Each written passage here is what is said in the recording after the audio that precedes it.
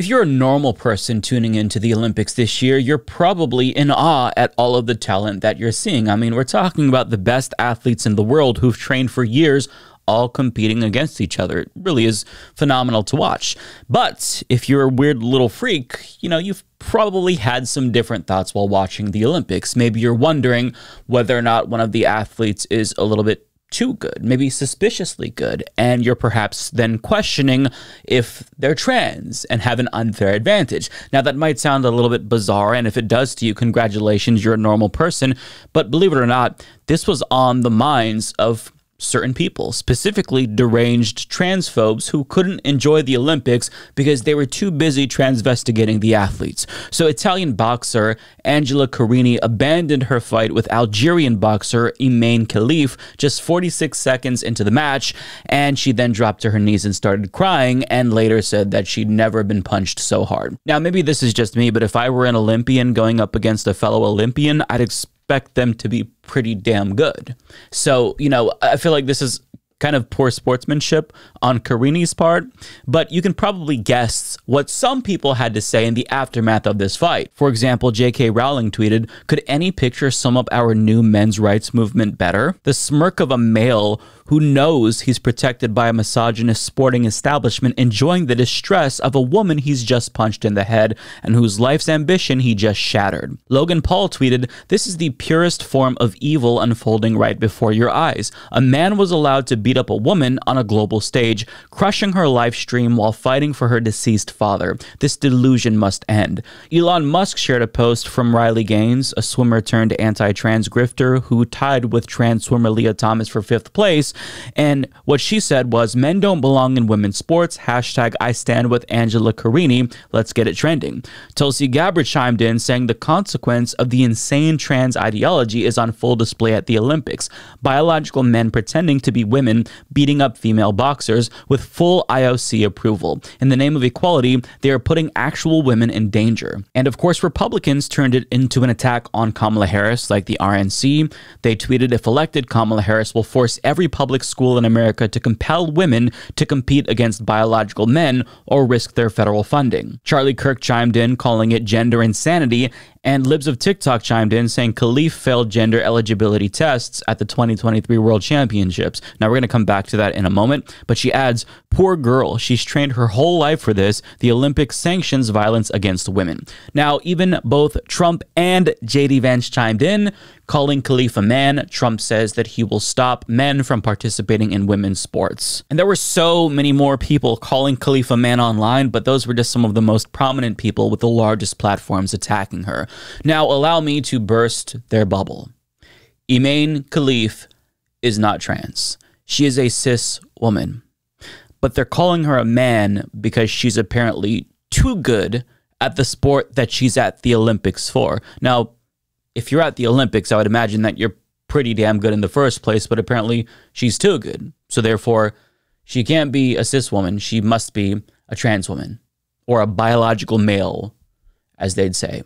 Now, putting aside the mass bullying she's been subjected to, they're inadvertently inciting violence against her because in her country, being trans is literally a crime, and the penalty is prison. Now, anti-LGBTQ plus policies are enforced at the local level in Algeria, so if she encounters a police officer who agrees with the hysteria that they're seeing online, if they see bigot posts from J.K. Rowling and Elon Musk, she could get harassed. She could get assaulted, arrested, or worse. In Algeria, if you're even suspected of being queer, cops will sometimes arrest you for that, or they'll target you and harass you. So she's not just being subjected to cruelty and online harassment. These transphobes calling her a man could ruin her life. And this is all because she did what every Olympian goes to the Olympics to do: win. Now, this isn't her first time at the Olympics. Back in 2020 at the Tokyo Olympics, she was actually defeated by Irish boxer Kelly Harrington. But this was before the anti-trans panic, so nobody accused her of being a man back then, and nobody thought Kelly was fighting a biological male. But now that anti-trans hysteria is at its peak, no woman is safe from the scrutiny of transvestigators. And when it comes to Khelif, it's not like she's some superhuman who's invincible. I mean, she's a very talented boxer with more than 30 KOs under her belt, but she's also been defeated multiple times. She's been KO'd at least 9 times, if I'm remembering correctly. But she's really good, so we're going to transvestigate her, apparently. If you are, a woman, you better make sure that you are super feminine, ladies. Otherwise, the woman experts might start asking questions about you too. That's how ridiculous this has all become. But when it comes to Khelif, speculation about her being trans started to go viral after the usual suspects like J.K. Rowling shared an article about how she, along with Taiwanese boxer Lin Yu-Ting, failed their gender tests last year and weren't allowed to compete in the 2023 World Boxing Championship after the International Boxing Association said that they didn't qualify. So if they weren't eligible to compete in the World Boxing Championship, why would the International Olympic Committee allow them to compete in the Olympics? Now, the answer to that question is very simple. It's because they met the eligibility standards laid out by the IOC. Protocol was followed, and they were eligible to compete. They qualify based on the criteria set by the IOC and the sport itself. But when it comes to who can and can't compete, gender tests are used to determine eligibility because women, like men, they have varying levels of hormones. And organizations have different criteria to determine whether or not athletes fall in a range comparable to other competitors, so it's as fair as possible. But people are arguing that it must be unfair for them to compete in the Olympics if the IBA said that they had an unfair advantage due to their hormone levels. But the opposite is actually true. The reason why they weren't allowed to compete in the World Championship of Boxing is actually really suspicious and downright unfair itself. As Christina Cauterucci of Slate explains, Imane Khelif of Algeria and Lin Yu-Ting of Taiwan, neither of whom is transgender, competed in the Tokyo Olympics in 2021 and have won medals at previous World Boxing tournaments. But last year, the International Boxing Association, the governing body for the sport, disqualified Khelif and Lin during the tournament. According to an IOC database, Khelif was removed from the 2023 championships just hours before she was set to compete for the gold medal because her elevated levels of testosterone failed to meet the eligibility criteria. Lin competed and even won the bronze in the tournament, but the IBA took it back after she was found ineligible based on the results of a biochemical test that likely found high testosterone levels or chromosomal variants. So why the different treatment at the Olympics? The IOC and the IBA have different medical standards for competitors. The two institutions parted ways in 2019 after the IOC stripped the IBA of its Olympic status amid concerns about its integrity, finances, and governance. The IBA president at the time, Uzbekistan's Gafur Rakimov, had incurred U.S. sanctions for his alleged participation in the heroin trade and in a Eurasian crime syndicate. The IOC was also wary of the association's dependence on funding from Gazprom, the Russian state energy firm. The IBA has since dropped Gazprom as a sponsor.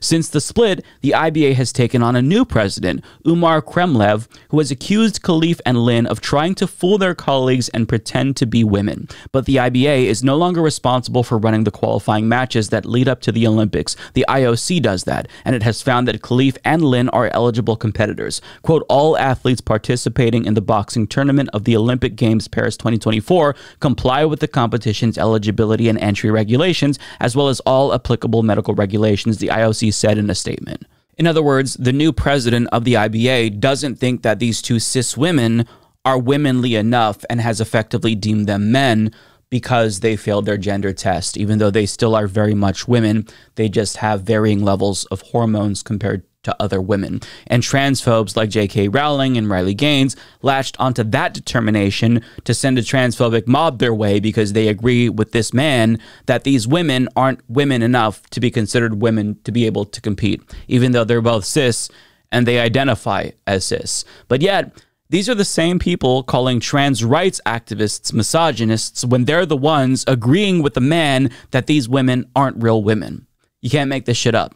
So the transvestigations of Khelif and Lin, that's the result of a sort of anti-transhuman centipede where one person started saying that they weren't really women and then others started to parrot that person's false claim and so on and so forth. And that's how we arrived here.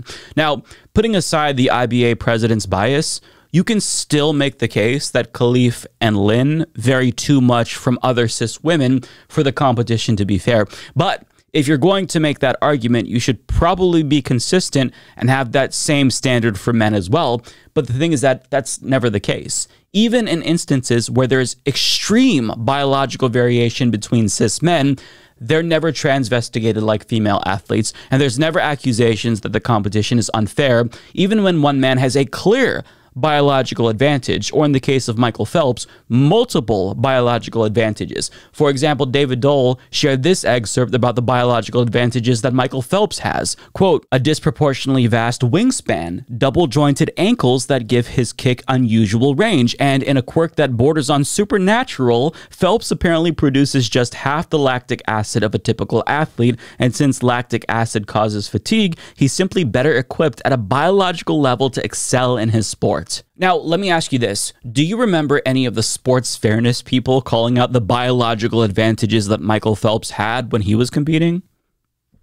I don't remember them saying anything about that. Has anyone made the argument that maybe it was really unfair that Muggsy Bogues, an NBA player who's only 5'3", had to compete with men twice his size? Of course not. Everyone just accepted the eligibility criteria for what it is, because we all know instinctively that people are built differently.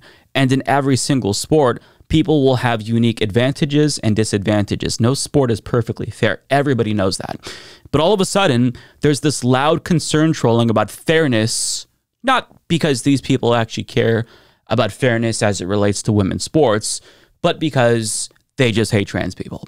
That's what this is about. And their transphobia has become so widespread and far-reaching that they're now transvestigating cis women, and cis women are now oftentimes the victim of transphobia. But on the subject of fairness in sports, maybe it's time we rethink how to determine eligibility in the first place, because the process in and of itself seems pretty unfair to me. It really seems unfair to certain women who, I guess, are considered less women if certain levels of hormone are detected that fall out of the range of what's expected of women. Christina Carter-Ricci continues, quote, the history of gender verification tests in athletics, in which institutions assess athletes' biological markers with the intent of disqualifying anyone who diverges from an established gender standard, is long and tragic. For decades, women who passed these tests got certificates of femininity that they had to present before every Olympic competition. Those who didn't pass because their bodies differed from what administrators deemed the feminine norm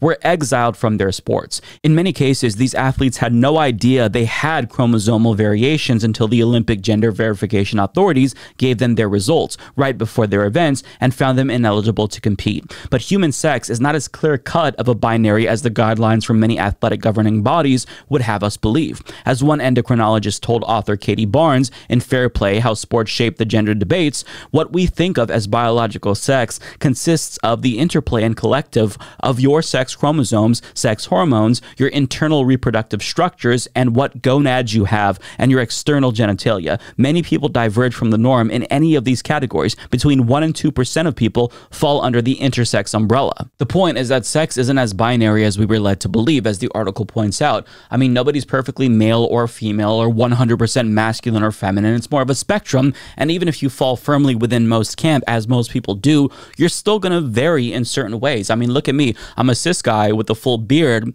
but if you just close your eyes and you listen to my voice, you know, it sounds a lot more feminine compared to other men. But then there are other men with deeper voices than me that can't grow a full beard like I can. We're all men, but we vary to certain degrees. Plenty of cis women watching this might have PCOS and might naturally be able to grow facial hair. That doesn't mean they're any less of a woman. It's just that they are built differently. People are different, and athletes, like all of us, aren't homogenous, which is why more and more people are pointing out how dangerous transphobia is, because it doesn't just affect trans people, even if they are obviously disproportionately affected. It also affects cis people as well, namely cis women. And that makes sense because once you start gatekeeping what does and doesn't constitute femininity and who qualifies, you inevitably subject cis women to those arbitrary standards as well. But transphobia doesn't affect all women equally, and I would highly recommend this video from Olurinatti, where she talks about how black women in particular are disproportionately affected by transphobia, since people tend to attribute masculinity to blackness. And what she says there is really important, because I don't think people fully understand how much transphobia and colorism and misogynoir intersect and affect people's perception of femininity. And on another note, this person shared other female female athletes who've all been transvestigated, and all of them are cis black women or women of color. And it's because society tends to ascribe masculinity to women with darker skin tones and femininity to women with lighter skin tones. It's why Michelle Obama was transvestigated, but Melania Trump wasn't. But you should hear this from Olay and not some pasty white guy. But I mean, putting that aside, the irony about all of this is that a lot of these pathetic transphobes like Tulsi Gabbard and J.K. Rowling, they're all setting impossible standards for femininity that they themselves might not be able to adhere to. Like a lot of female athletes, they might unknowingly have higher levels of testosterone than other women. But regardless if they do or don't, it doesn't really matter. It's extremely weird to endlessly speculate about who is or isn't really a woman or what type of genitals they might have. I mean, putting aside the inherent bigotry and cruelty of transphobia, it's just fucking unhinged and weird. Go outside, touch grass, and get a fucking hobby, because I can assure you, obsessing about trans people and cis women who may be secretly trans, that's not normal behavior. That's not normal for well-adjusted adults. So seek help. They can't even define what a woman is. Play stupid games, win stupid prizes. Play stupid games, win stupid prizes. Play stupid games, win stupid prizes. Play stupid games. F around and find out. Play stupid games, win stupid prizes. Play stupid games, win stupid prizes. Play stupid games, win stupid prizes. Play stupid game. Pride. Trans rights are human rights. It is necessary to push trans on the kids. Pride.